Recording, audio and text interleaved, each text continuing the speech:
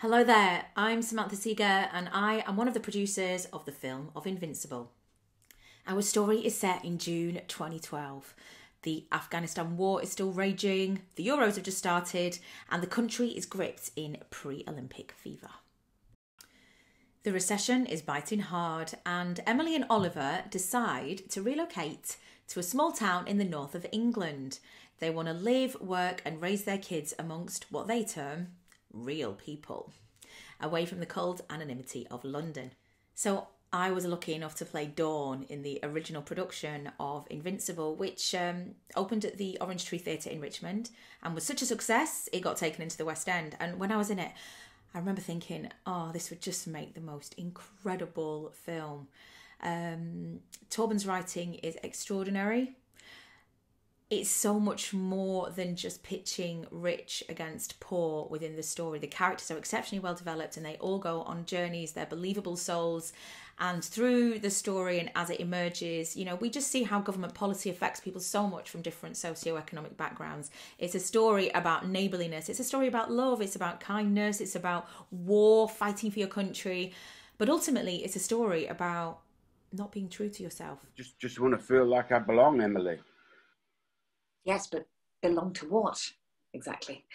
So next year is 2022. It's 10 years since this story was set, and it feels timely because the piece strangely predicts many of the things that have happened since.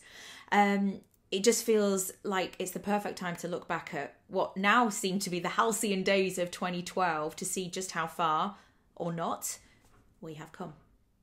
Coming on board as our director and one of the producers, Emma Croft started her career in the industry as an actor.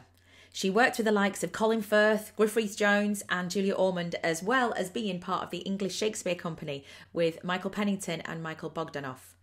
With a long career as an actor, over the last decade, Emma has developed her filmmaking skills and directed herself in the short films Honest Lies and Left Hand Side.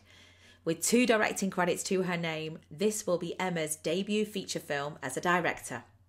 So let me introduce you to the cast. We have the incredible Laura Howard, who is reviving her role as Emily.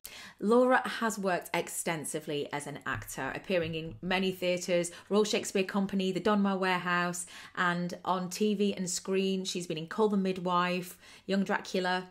And Laura is probably most well known for playing Cully Barnaby, John Nettles' daughter, in the long-running TV series Midsummer Murders. Look, I know these people. Dad, I am going. With Simon. What's all that about? You will accept an invitation to meet your new neighbours who are going out of their way to be sociable at... You'll be here when the football's over. And instead of arriving at the agreed time, you just turn up whenever you like. England are playing. Also reviving his role as the wonderful Alan is Daniel Copeland, an incredible actor. He's well known for being in Afterlife, in Casualty, and he's played some amazing roles on stage. For instance, he played Bilbo Baggins in The Hobbit in the West End and Baloo in The Jungle Book. So he's a fantastic character actor, and he's going to be coming back to revive his Alan.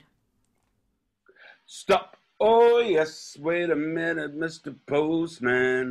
Wait, Mr. Postman. Also, very excitingly, we have the award-winning playwright and screenwriter Torben Betts, who wrote the piece Invincible. He actually wrote this part for himself back in the day.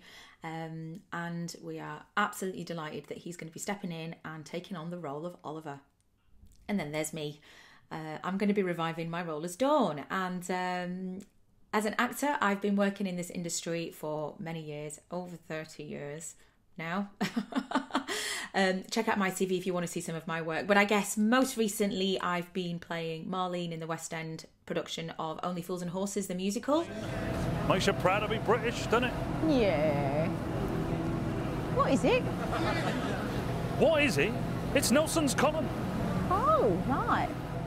It's big, isn't it? I've also been involved in a number of films. At the moment, you can catch me in Doll Factory, feature film which is being shown on Amazon Prime, and about to be released is the sequel to the award-winning This Is Vanity, in which I played Tracy, and the sequel is called Iniquity. And very excitingly, we have the backing and support of one of our national treasures, the comedy legend, Mr. Paul Whitehouse, who is one of our executive producers. So the money that we raise will be going towards various aspects of the production. Most notably, we need to create a realistic living room set and obviously pay our cast and our crew a decent wage, and cover the cost of hiring equipment and insurance and feeding and looking after everybody while we do the shoot, which we anticipate will take 2 to 3 weeks, and we're going to be doing this in June. Also, something that's worth mentioning is that many of us involved in the production of this film are giving our services for free, and that's because we really believe in it. So how can you support us and get involved in making our dream a reality? Well, if you look at the side of the campaign, you will see that there are a number of different rewards and perks that you can get by financially donating to the making of the film. Because at the end of the day, we just want to make this film.